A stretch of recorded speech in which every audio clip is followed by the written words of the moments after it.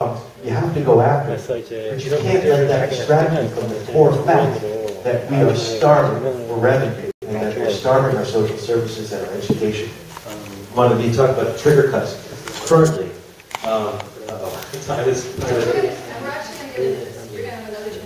okay, so I just need to wrap up then. I wanted to talk about trigger. Let me just say one other couple quick things. I did hand out a package to everybody here that has all of the initiatives that are coming up listed in them, because part of the solution that we have is going to be the initiative. We talked about the governor's initiative. We talked about trigger cuts. In the package that I handed you is a list of the brutal things that are going to happen with the trigger cuts. We're talking $100 million for developmental disabled service, $100 million UC system. You'll see it all enumerated out there. And the other thing about triggers I just want to mention is, when we're thinking about triggers, don't just think in terms of this budget, the trigger cuts that are going to be activated in the next week. But we also have to think about how we craft the budget for the future, because there will be trigger cuts in the future budget. That's the only way you reconcile a budget where you have these pending initiatives that are out there that could raise billions of dollars, and the fact that we don't have those initiatives when we're putting together the budget. So there's a whole lot of things I'd love to talk about, and as I said, I could talk for hours and hours about it, but I know we're on a short time frame, and I look forward to questions and answers and talking with you individually afterwards. Thank you very much. Cameraman for the day. I like the camera. Are your kind words in the video last night? Very fun. Embarrassing but fun. So what was the correct response? What? What was the correct answer? Oh no. How many times they got arrested? 32. Already. 32. Oh my God. How you doing? Yeah, I would have come early. We had our sisters at 8 meeting today.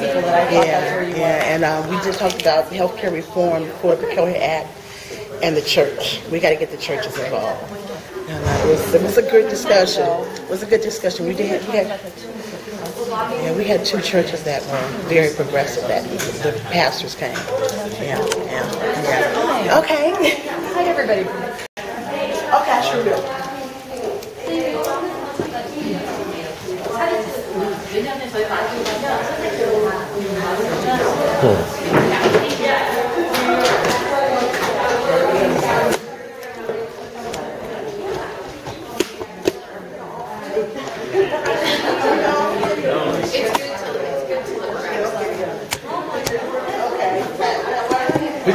Picture right here.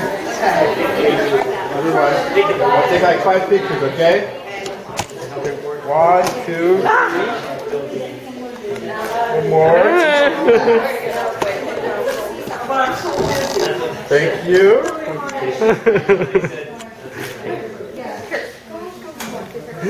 부러졌어.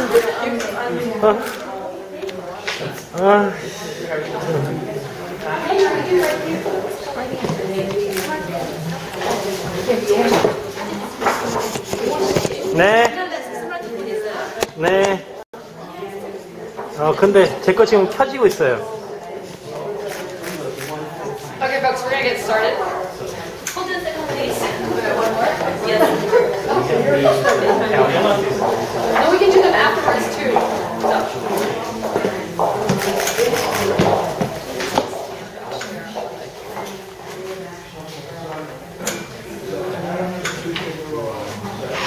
Okay.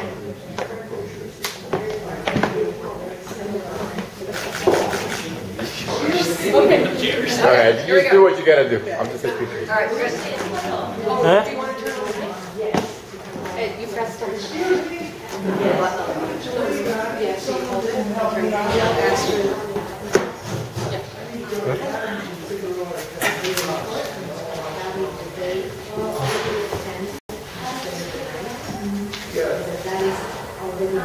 Great, thanks for being here. My name is Nancy Berlin. I'm the director of California Partnership. We're a statewide coalition of grassroots communities fighting poverty in California. Next week, on December 15th, the California Department of Finance will announce whether the state will implement up to $2.5 million in mid-year cuts to health and human services and education. This will likely happen since the state's revenue estimates are lower than expected. These so-called trigger cuts will be devastating for the people of California. There are cuts to community colleges. There will be cuts to in-home supportive services. There will be cuts to services for the developmentally disabled. And these cuts will really be devastating to many of us in our communities. And they come on the heels of almost $15 billion in cuts in these vital services since 2008. With 1/4 of the state's children living in poverty and continuing high unemployment, now is the time for California to be strengthening its social safety net, not shredding it. A recent field poll points out that 2/3 of California voters believe that the trigger cuts are in fact a bad idea. We are here today to say that enough is enough. We cannot allow a minority of extremists to push the state to such drastic measures. Solutions that raise the state's revenues must be front and center of any budget proposal if we are to restore the programs the state needs to be prosperous again. We're holding this press conference today so that you can hear directly from community members who will speak about how they will be personally impacted by the cuts if they are impacted. And so first I want to introduce to you Cindy Soto, who works with CalLIFE and has been a fearless and tireless advocate for the rights of people with disabilities. Yay!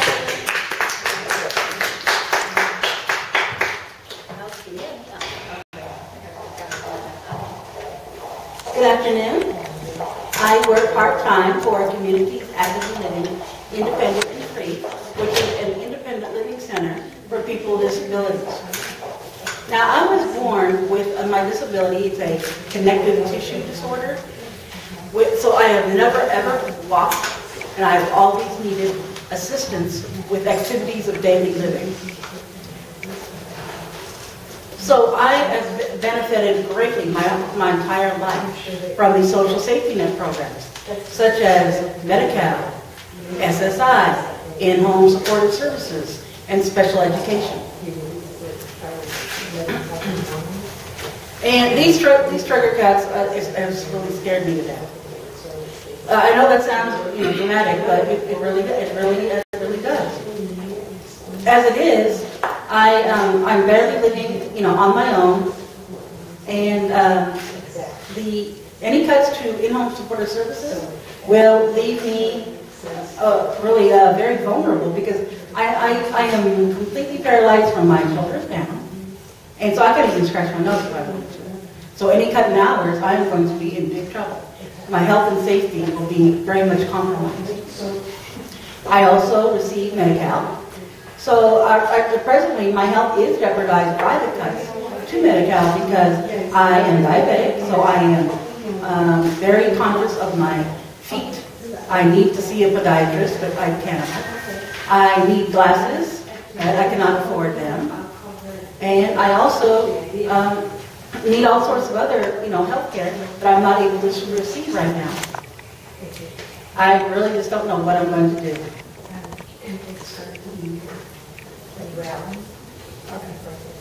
Like, that's all I can think. I'm kind of nervous right now. Thank you so much. Thanks for being so brave to come out.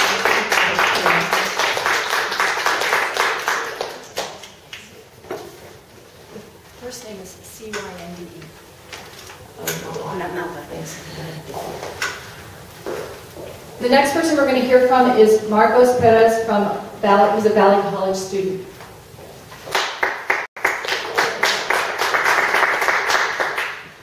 Thank you very much.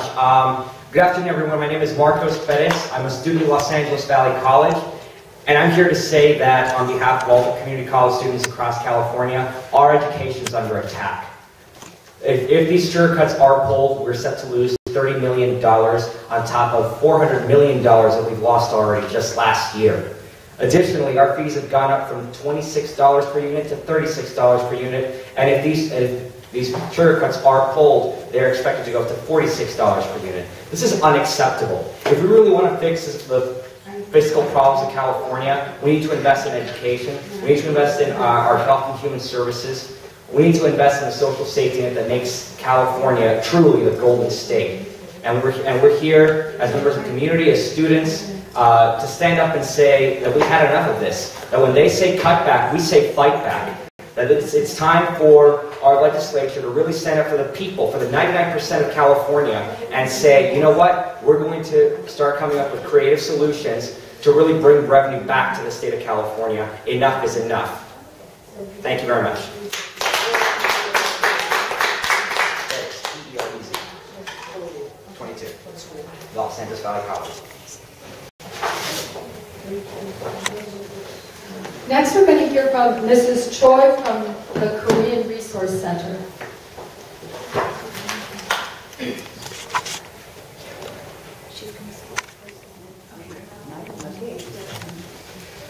여러분 안녕하십니까? 저는 한인타운에 살고 있으며 메디컬 혜택을 받고 있는 77세 제이초이입니다. 저는 2년 전 주예산 삭감을 최초의 피해자가 아닌가 생각합니다. 그때 저는 이가 아래 위로 몇 개씩 치통으로 잠도 이루지 못하고 식사도 할 수가 없었습니다.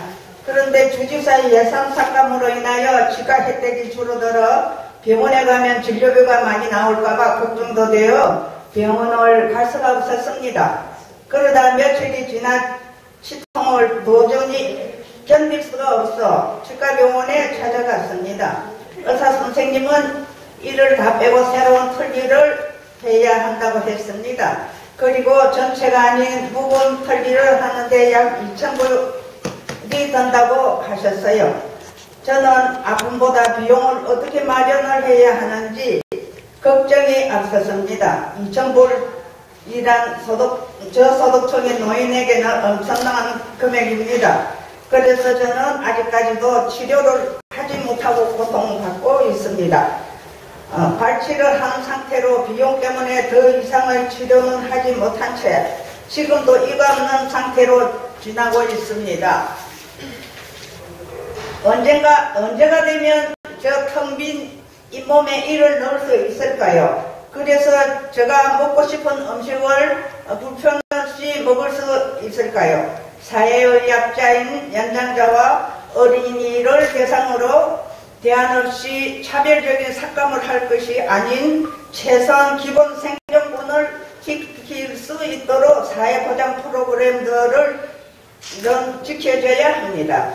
저뿐만 아닌 모든 사람들이 더 나은 삶을 위해 미국에 이민 왔습니다. 지금도 나는 미국이 가장 위대한 나라라고 생각하며 자부하고 있습니다.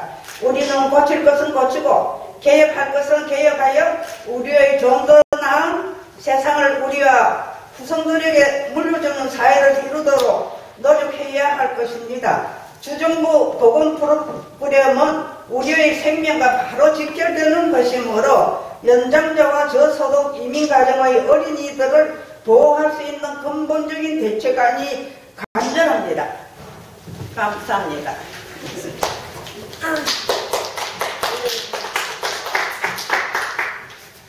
I'm going to give the English translation. Hi, my name is Choi Jae-ah, a fellow medical recipient living in Koreatown, Los Angeles. I believe I was one of the victims of the state budget cut that passed 2 years ago. During that time, I got a few cavities on my upper and lower teeth. Due to this cavity pain, I could not fall asleep and could not even eat anything. Since the governor passed a budget cut which reduced the dental benefits, I was afraid to go to the doctor because I knew that I would have to pay a lot more. Nonetheless, I had no other choice than to visit the dentist because I could not stand my cavity pain any longer. The dentist said I had to take out all my teeth and get new dentures altogether. To implant 1 or 2 teeth cost nearly $2,000. Instead of worrying about ending my pain, I was more worried about how I would get $2,000. For a low-income senior citizen like myself, $2,000 is a huge amount. That is why I am still very uncomfortable and in pain. To take away my pain caused by my cavity, I extracted my teeth, but I have not been able to implant new ones because of the dental cost. Having only completed half of the dental treatment, I continue to live without a few of my teeth on top and bottom.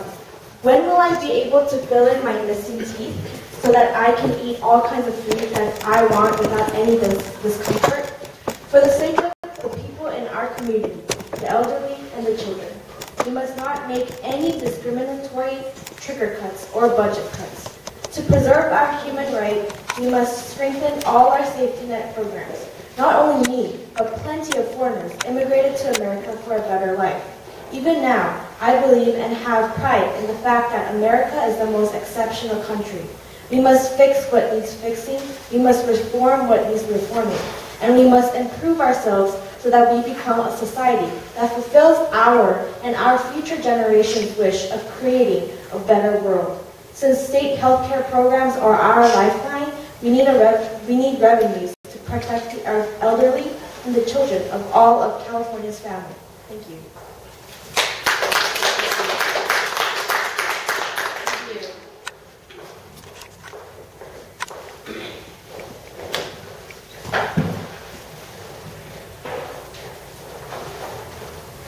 Just to give you an example of the enormity of some of these cuts,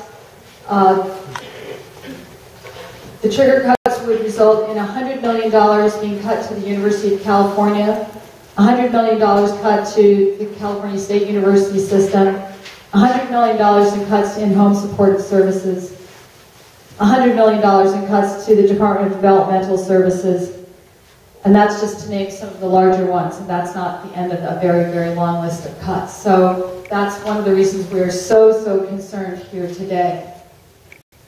I want to thank our two impacted speakers for being so brave in speaking out today. It can be very hard to do that. Our message is that we don't need to accept these misguided cuts, this cuts-only policy, a policy that hurts people as well as hurting our economy. So the next speaker I want to introduce is Betsy Cardenas from Planned Parenthood.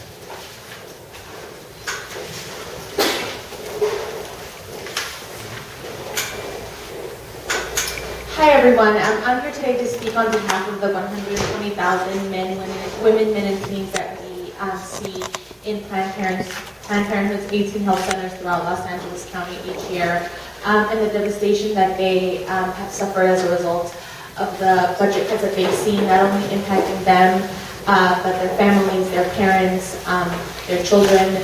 As a result of the recession, we know that the need has been greater than ever, and we've seen that through an increase in patients in our waiting rooms every day. Specifically this last year, a few weeks ago, a decision was made to reduce our Medi-Cal reimbursement rates by 10%, which severely hinders our ability to see patients at low cost at a time when they need the services more than ever before. So we are urging our legislators to take a hard look at the numbers and not continue to balance the budget of the state of California on the backs of the neediest Californians. Like I said, not only the cuts that affect themselves, but their entire families. So the same families that are being cut, their dental benefits are also seeing cuts through to their parents through in-home supportive services, are having their children having to pay more money to go to college. So it's really the same families that are seeing that impact. And it really is a danger to the future of our state if we have a population that isn't able to seek care, isn't able to become educated. So we urge our legislator, and we urge everyone to take action to preserve the safety net for Californians. Thank you.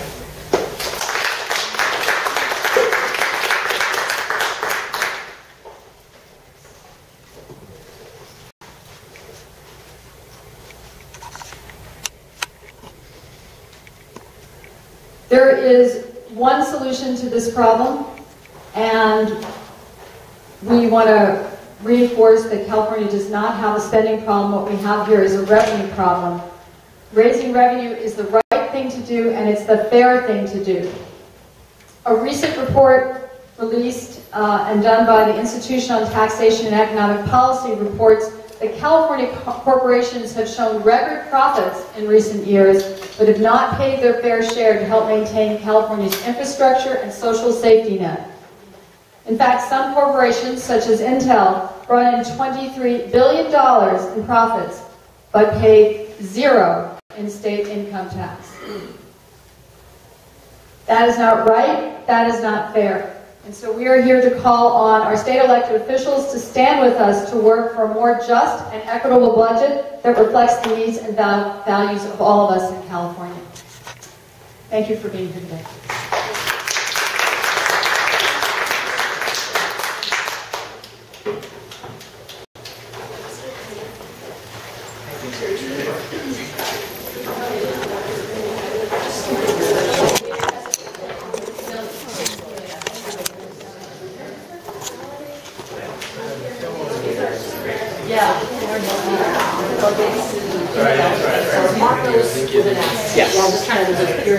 Oh, yeah, it's a mess.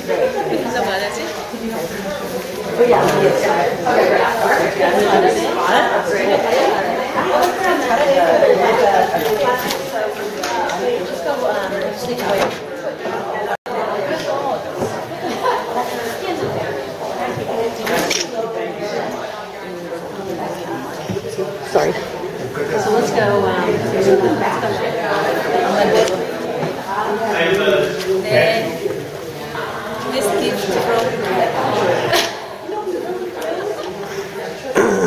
우리 거가 더 예쁜데요?